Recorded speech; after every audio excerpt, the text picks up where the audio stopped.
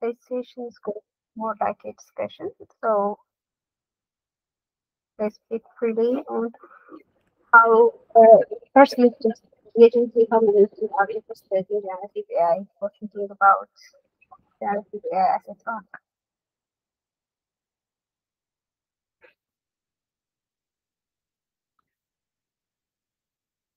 No one is interested in generative AI or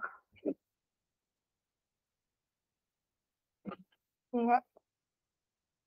Javis, anyone else? Okay, maybe Javis, you can start saying something other like Polo. Yes, I think I'm more from the other paths. I think I'm more inclined to the generative AI. I have a little bit confusion about. I know I like the machine learning path, but I think I'm more inclined to the generative AI. Have you made any research what generative AI requires, something related to this, just to see how you could be, it will be fitted for you? Have you researched? No, I didn't do any specific research. I just saw uh, some things on the internet, but I didn't specifically research on it. So basically, you're choosing this based on the project that you have worked on and everything. You are more passionate with to generative AI, right, Javis? Yes, based on the project that we had previously, I think I'm more interested on that. And yes, it's. I think it's based on the projects we had. Okay, great. Thank you for sharing. Any other people who are interested in generative AI who are thinking about that?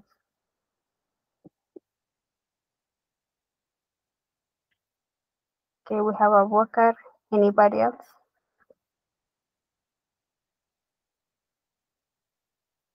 So how many are you? Okay, Thomas, thank you. How many of you are sure that you don't want to be in the generative AI track? Maybe we have Jared J. I'm thinking this is for positive one. Those who don't want it, you can give me the down thumb reaction. Not sure. Okay, that is a fair answer. Michael, you can speak up.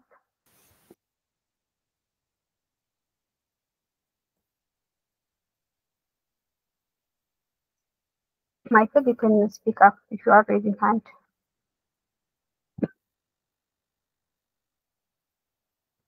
Okay, so how many of you are not sure or sure? It's a simple response. Either give it with a reaction or on the chat.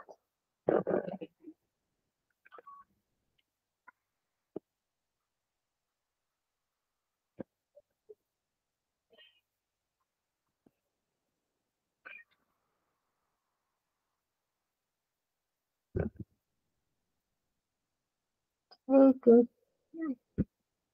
a lot of not sures. Yeah, we will come to the difference on that one, Michael. I just want to see how many people are passionate about this particular track when they are not sure.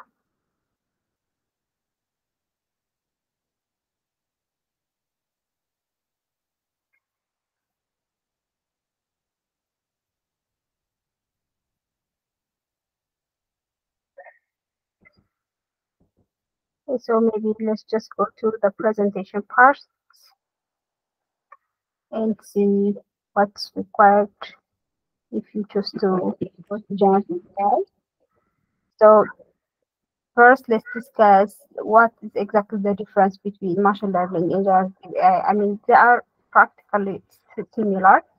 So generative AI somewhat is not complex compared to machine learning, but if you go to the job world and see on LinkedIn different job sites and research, those two come together.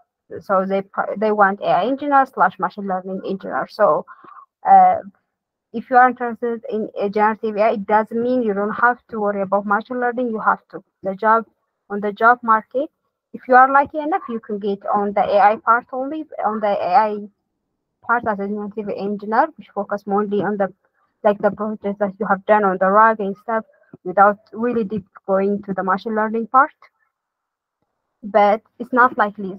It's likely that you are also going to be involved in the machine learning part. So even if you are choosing generative AI, on the job market, machine learning has a lot more job positions, and most jobs with generative AI also get out in combination with machine learning skills. So you will need machine learning skills to some extent at least. When you go to the job search phase, you will notice that one. You will see a lot of machine learning skills needed in addition to being an AI engineer.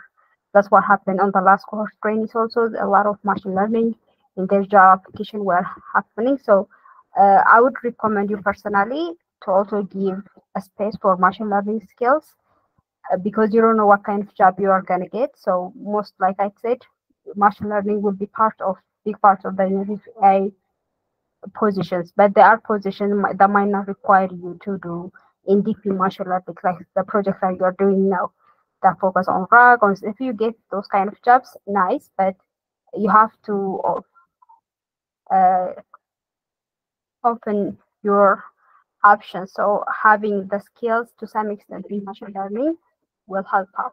They go hand in hand. So you have to know machine learning, generative AI will go in hand in hand. So just be ready to have more skills with both areas.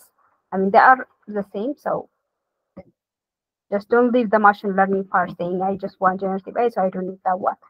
It won't work that way. You will need it. So if we go to what kind of proficiencies, these proficiencies that I list, it also can work for machine learning skills. So first and foremost, you will need software engineering skill. Now, all of you may have a software background. It's okay, but these 3 months at least makes you connected with development, front-end, back-end development, integration of both. So you are now on the basic level, at least in software engineering. So you have to improve on those areas. So if you pick a language, so for backend, all this means you are more connected with Python, right? So improve that. My Python skill is really required in the machine learning generative AI work. So improve that one. JavaScript is really the important tool when it comes to front-end engineering, front-end part. So you have to improve your skill on JavaScript, SQL. This is more, it's a basic requirement to have this knowledge, SQL, when you are in generative in machine learning area tracks. But most importantly, for those of you who are interested in data engineering, SQL, you have to master it. It's really a lot of SQL happen on the data engineering part, but to at least to some basic or template level, having the SQL knowledge as a generative AI engineer wouldn't hurt, but I wouldn't emphasize more on SQL. I would emphasize more my energy on Python and JavaScript as a generative AI engineer. So improve your skills in TensorFlow or Python. These are machine learning tools you need to know.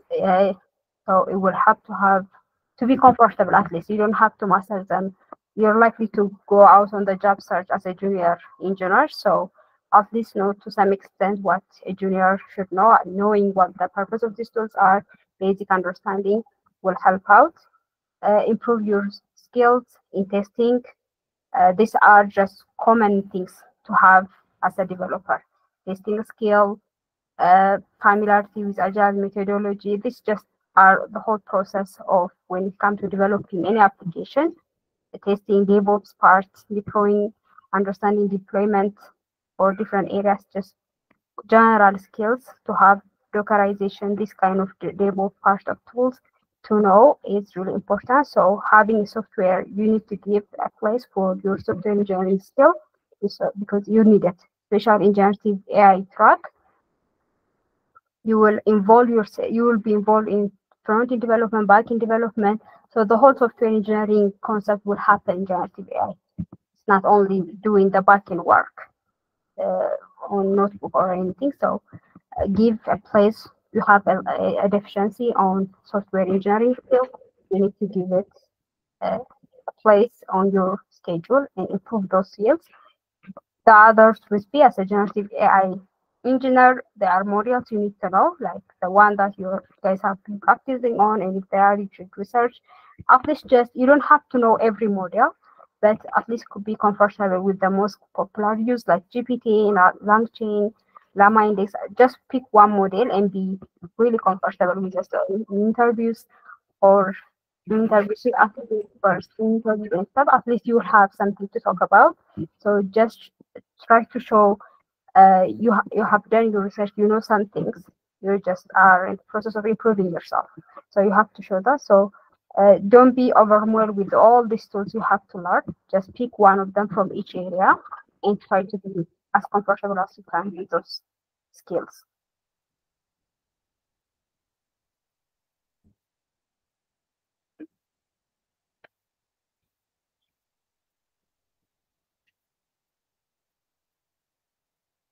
Deployment, we have already talked about it. So when it comes to deployment, there are deployment for every application that you do will go through the process of deployment at the end.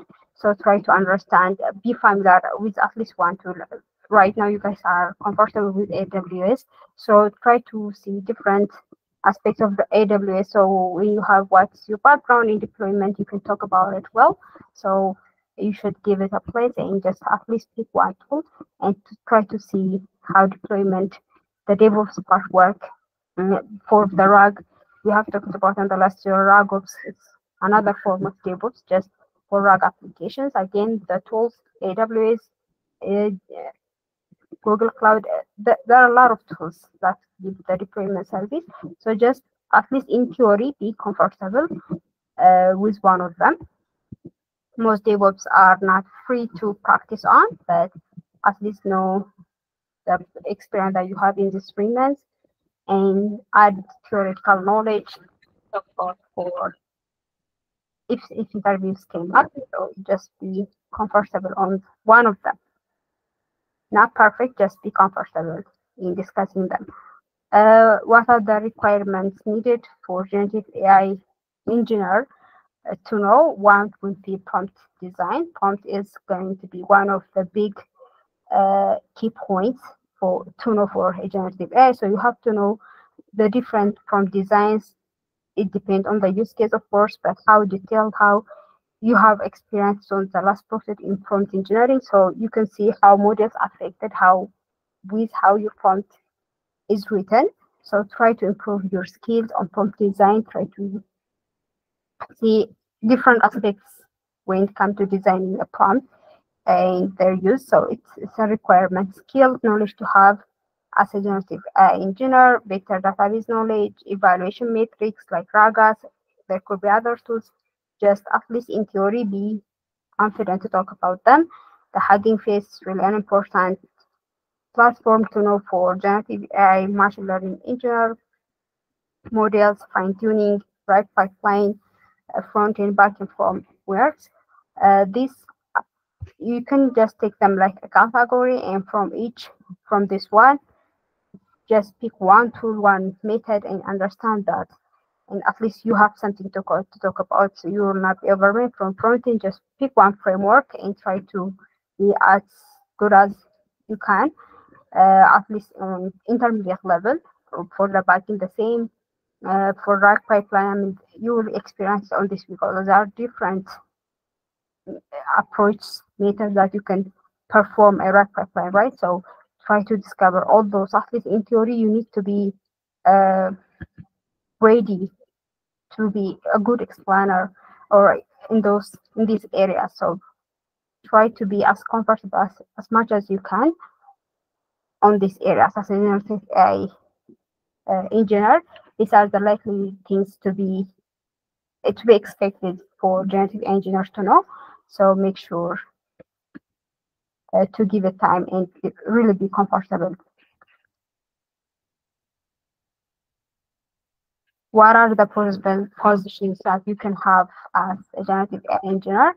So you can be an AI researcher, and since it's a new technology, researching jobs in AI are likely to be found in job sites. The same thing in blockchain. there's a lot of types, a blockchain researcher, if you've seen it. So these new technologies, there's a place for a position as a researcher. So you can be an AI researcher, you can be an AI software engineer. This is just a position names that you find on job sites. Machine learning engineer, which is not a developer campus. I mean, like I said, they're practically the same tracks. There is a creative technologies where creative technologies, I mean, it could be used for the term creative technologies can be used for everyone. It's just something that has, it's a description for someone in the tech world that can use their skills for creative something. So uh, when you look for jobs, you shouldn't just look for AI jobs.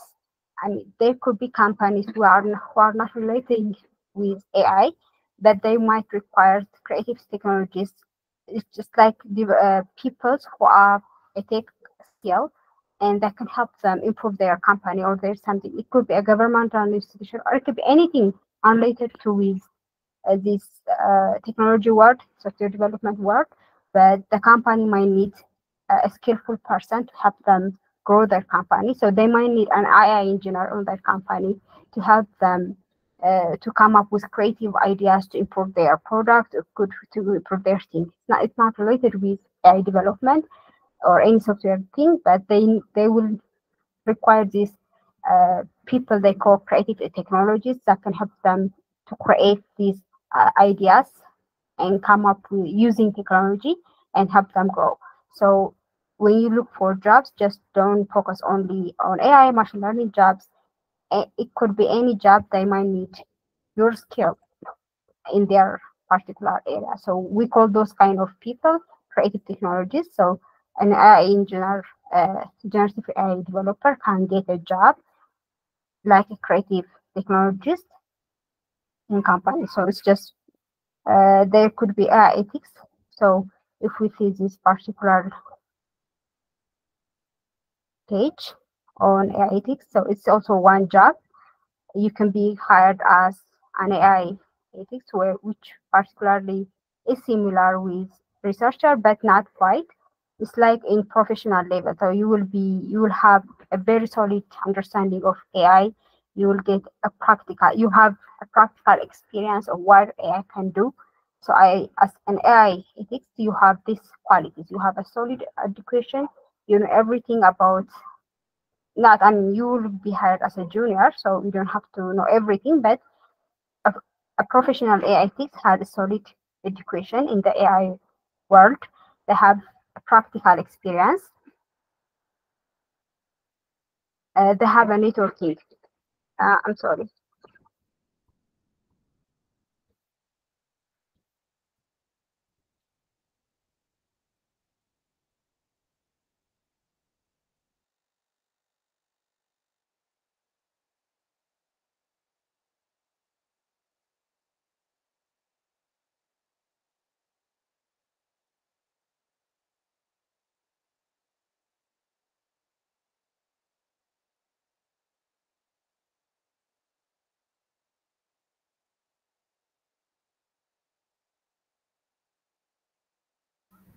I apologize.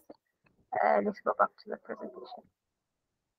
So basically, an AI ethics has a solid education. When it comes to AI, they have a practical experience. They are actually experience as a developer working with AI, and they have this good network. They know how to build a network.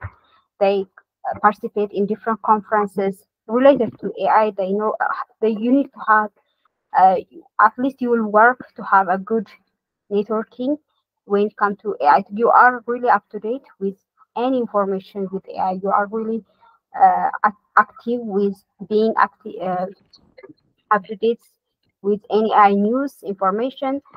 You, like I said, you are stay informed. So this is basically what AI ethics does. They are like more on a professional level. They are involved in policy making when it comes to AI. In government institutions, they speak on conferences like as a representative for the AI part. So this is one job position that you can be with the knowledge that you have, and there could be others. But most importantly, when you see on this common job uh, sites, you will see generative AI next to machine learning. So you have to be ready also to improve your skill in machine learning as much as you can. Unless it depends on what type of job, of course. I mean, if you need, if you had like um, as a RAG developer, maybe they focus on RAG pipeline. You might need to worry about the deep part of machine learning. It depends on the job, but right now you don't know what kind of job that you're gonna get, so you have to be ready to face every aspect when you come to really being the best candidate for job position. So you have to give a space for machine learning. You don't have to. I'm just repeating this because you don't have to lose focus. So I'm generative AI, so machine learning is behind me. It will not be. It will go hand in hand. So you need to give it a place to understand machine learning as well. I mean, last time from last cohort, some of them also will get a job as a model evaluation tester, which is basically what they do is they just test the model performance, and they will compare the model response with they will be given a database with a lot of data set, and their job is basically to compare the model response with the data set and just get review. So this kind of job also exists for you guys. So it really depends on what kind of job that you're gonna get, but be ready to improve yourself in every aspect.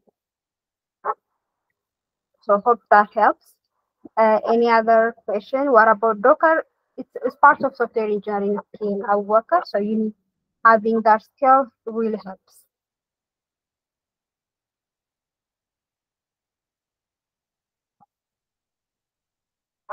Okay, is it clear or what platform are there for those kind of jobs? Uh, that you don't have to worry about. I mean, Teen Academy also has its own system that helps you to apply for jobs. The career team as well will help with providing you the sites for applying. So you'll be with that one, you'll be covered.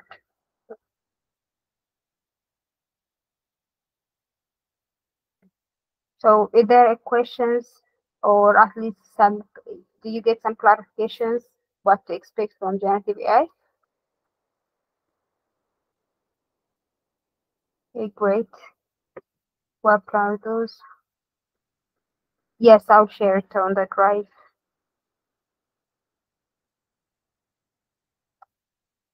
Okay, great. So I'm gonna take the reaction. It's clear what's expected in the generative AI track. So if no more question, I guess we can start the presentation.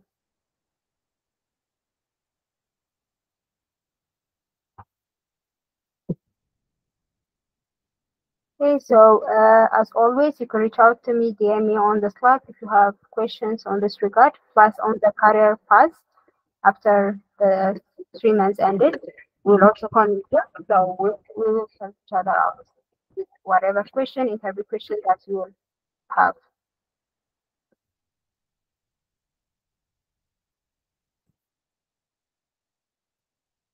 And we have more specific email projects after the 12 weeks challenge. You mean like recommendation projects or projects like you will do on the street, like you have done so far, our work? The projects that could be useful for further fine-tuning our abilities on email projects. So basically, we are expecting this 12 weeks project will help, but I will talk also with Nathnael and we can maybe give you some recommendations of, I mean, I think it's better if we have a talk with the team and see if we can provide you email projects.